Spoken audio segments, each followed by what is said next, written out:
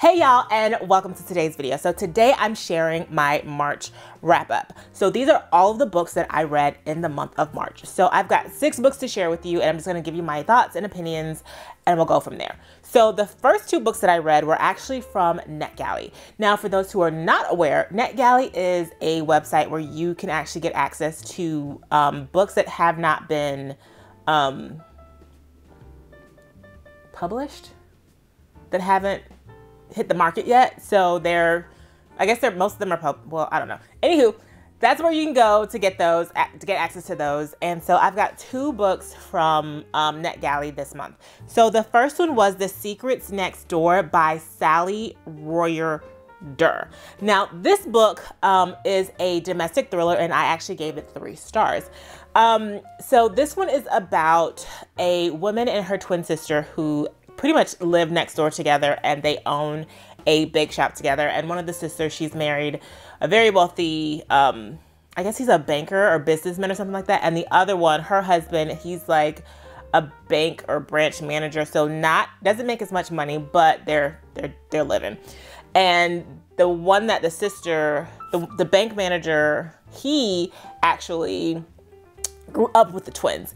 And so this one is all about a new neighbor that moves in next door, and she's got secrets, and the twins are trying to figure out what's going on and what's happening. And so she's pretty much just kind of really secretive, and they're just trying to figure out what's going on with her. So I gave this book 3 stars. So here is the review that I posted on NetGalley. All right, it says, "This book was fine.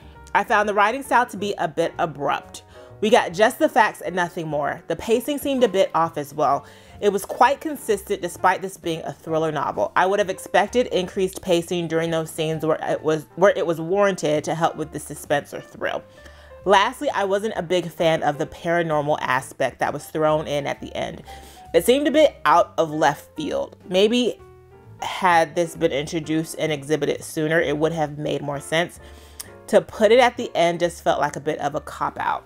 So yeah, there was this aspect in how they kind of explained it, and I hope this isn't too much of a spoiler, but like how they kind of pulled it together and how she found out. It just felt really convenient. Like, yeah, I didn't like how that happened.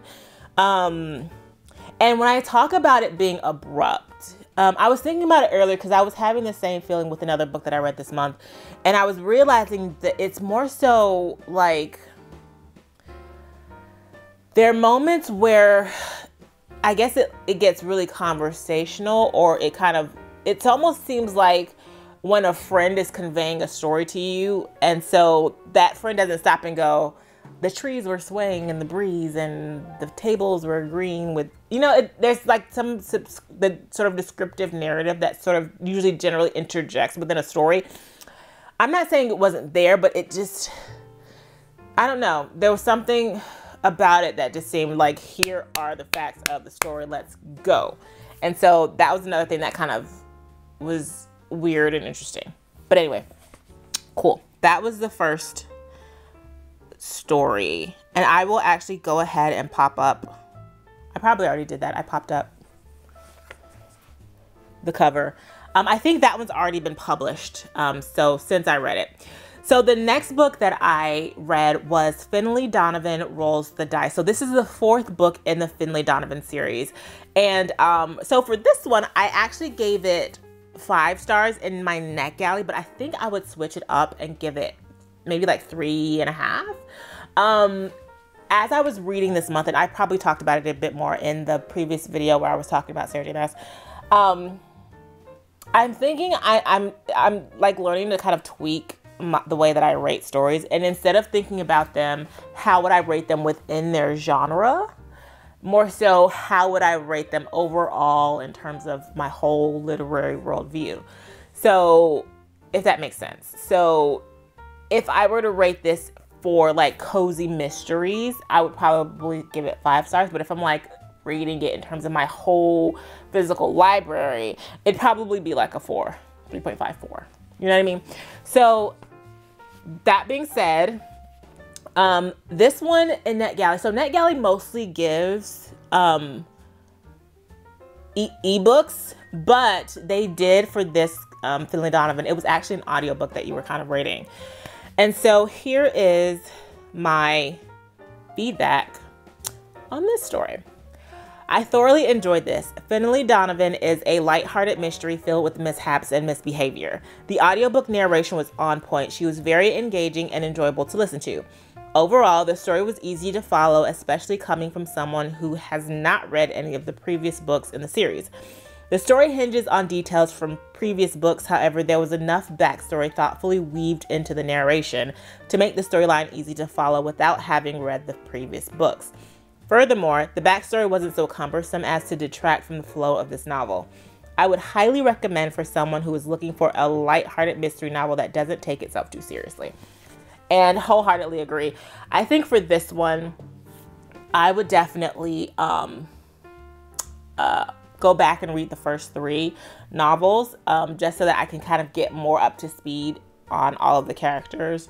Because I'm sure there's a lot more backstory that kind of interconnects the characters together that would definitely help me understand it even more. But overall, I really enjoyed the story, and will definitely, I'll most likely grab the physical book, especially once I read the first 3 books when I grab those. So this one, Finley Donovan's her babysitter, I believe. Her boyfriend is like kidnapped, and now they're on the hunt to go and get him. And he was kidnapped because of like loan sharks or something like that. So they're going to Atlantic City to try to find him and figure things out. And then along the way, lots of mishap happens. And so there's dead bodies and all this other stuff. So it was really interesting and entertaining how that happened. And of course, with Finley Donovan, it's one of those things where she's obviously an amateur because she's a writer. She's not an actual detective. So there's like a lot of amateurish kind of comedic humor aspect to it. Like you're clearly messing up the crime scene and that kind of stuff. So yeah, very interesting. Really enjoyed it. Totally would recommend it if you're looking for something that's lighthearted and doesn't take itself too seriously.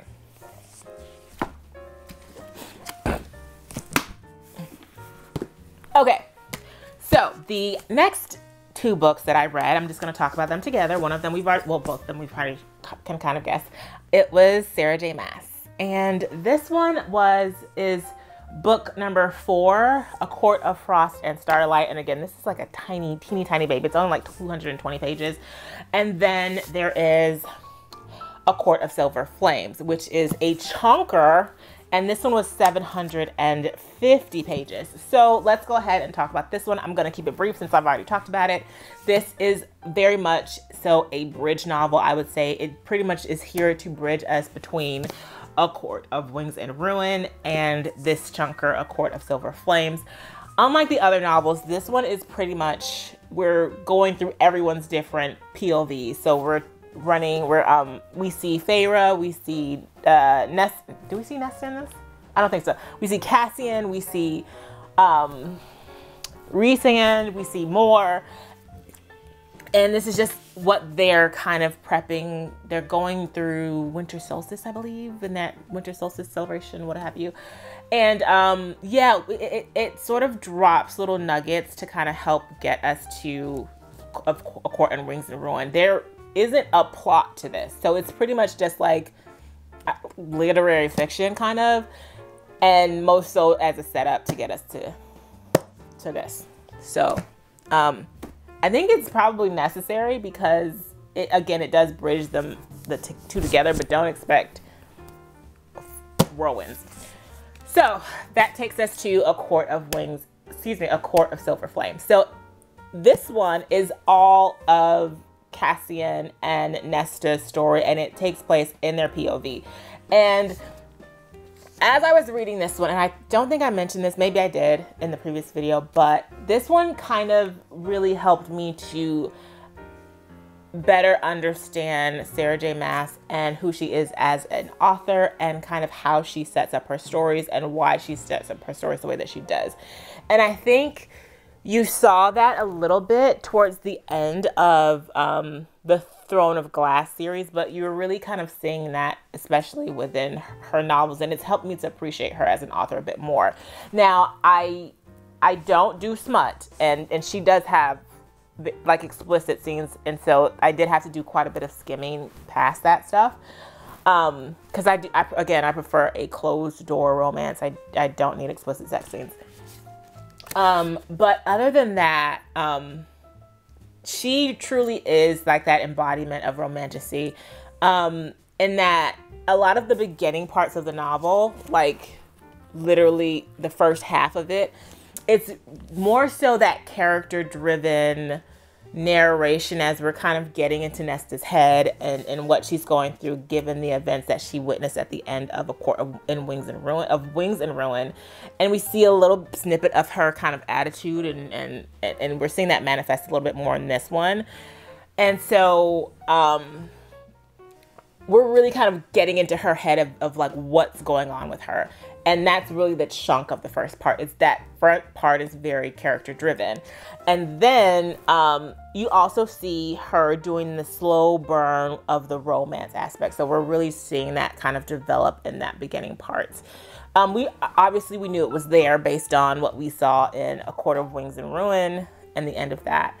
And so we're really kind of seeing that slow burn development of that romance in the beginning parts of the book. And so then the plot, we see drips of that in the beginning, but it really kind of picks up towards the very end. And that's kind of been her style. And I think that really speaks to how she writes. So she's trying to balance the romance with the fantasy plot. And so a lot of that front part is really the development of the romance. And then we kind of move into the actual plot of the fantasy that helps to move the fantasy forward.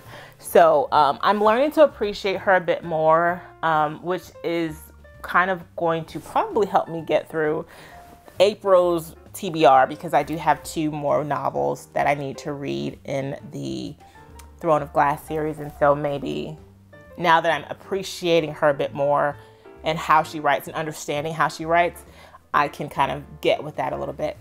I am not a big romance reader, so I think that's part of the reason why I have struggled with her in the past, because again, you have that setup for romance. I'm like, when are we getting to the plot?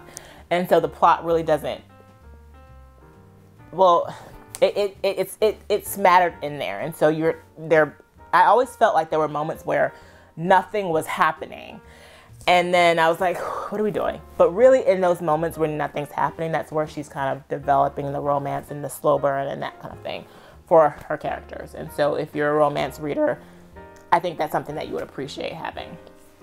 So that brings me to the last 2 books that I read. Now these 2, they're going to get their own separate video because it gets curiouser and curiouser.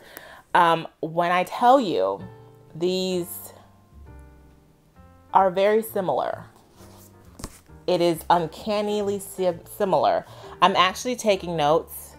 These pink, I don't know if you can tell, but there are these tabs of things that are eerily similar between these 2 books. And I will be giving them their own separate video because some things, I don't know, I can't remember how the phrasing goes. Something's wrong in the House of Windsor. I don't know, something suspicious is happening here. So anywho, let's talk first about Frida McFadden. So I initially dived into Frida McFadden when I read Never Lie Back, I think in November or December, and really enjoyed it. But as I read more of her, I'm realizing that she suffers from the same kind of flaw as the Secrets Next Door, in that she has a very abrupt writing style, and it took me kind of reading this and then reading this one to realize what it was. And even then I was still kind of struggling with trying to put a name to it.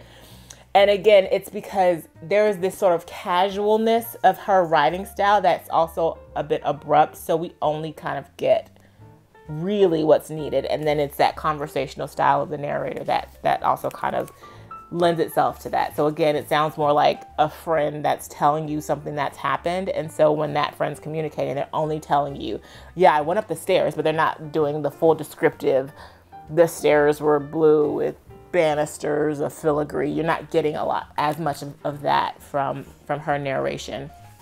And when I read the book, I enjoyed it. I liked it. This is, by the way, this is the Barnes & Noble Special Edition hardcover. I got this one because I was hoping that the other books within the series would also be released as special edition hardcovers, because I am more of a hardcover girly. I have yet to see that. The third book in the series comes out maybe in another month or two.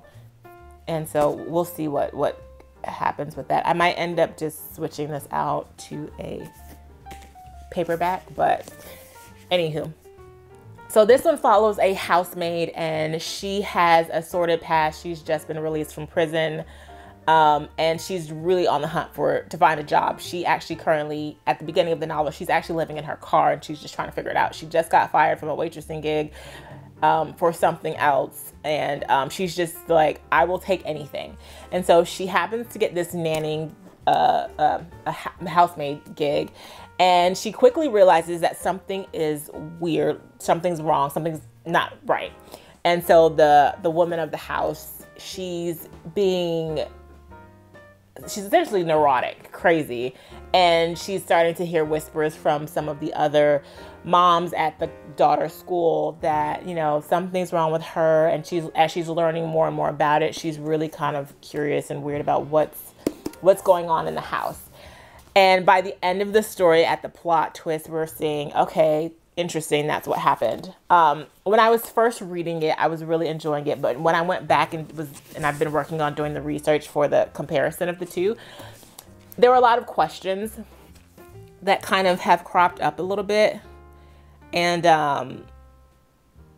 yeah, like certain things like the consistency of the male character and what he's got going on. I've got questions about that and how anyway. So some things are like cropping up there, like, interesting. And sort of that consistency, you kind of start seeing the holes of it. But when you're reading it, especially if you read like I do, and you kind of have that suspend belief kind of philosophy, then that was really I enjoyed it. So cool. And then the next one is The Last Mrs. Parrish. So this one was actually published in 2018, I believe. 2017, 2018. And this one was actually given to me by a friend for Christmas, like 2 Christmases ago. And I was just getting around to reading it. And I actually really enjoyed this book. She has more of a traditional writing style with descriptive phrasing. And so it's not so abrupt in her writing. And so I really appreciated that about reading this. I felt like she had a bit more of fewer plot holes in hers. That's not to say that The Housemaid had major plot holes, but like this one had fewer noticeable ones that I can recall. Another thing about this one, there is actually currently on NetGalley this book 2. So there is a second book coming out. I think later on this year that I actually got my hands on. So I'll be reading that. I'll be finishing that in April. I'm not, spoiler alert on that one, I'm not enjoying it as much as I enjoyed this one. But anywho, this one follows a girl who comes into town, and she is hell-bent on marrying wealthy. And she will do whatever she can to snatch up a rich guy who can help turn her life around, even if it means snatching him from another woman. And so we're watching her as she's plotting it through and trying to devise her way and worm her way into this family and take over. And so that is what this is about. And then lo and behold, again, the plot twist and the sprinkles of how that story is woven together, very similar to here. So although the characters are different in their representation, so that we're talking about a maid versus the hometown girl who's what is she? She works at a real estate office. So although those are different, the general sort of not even like the connections and the scandal of it all is they're pretty much the same. So did prefer The Last Mrs. Parrish better. So look out for the comparison video on this one. It will be very telling and very interesting. It will have spoilers too, so just FYI, but cool. So that is it for today's video. Thank you so much for watching. If you have any questions or any video requests, by all means, go on ahead and let me know down below. Thank you so much for watching. Bye.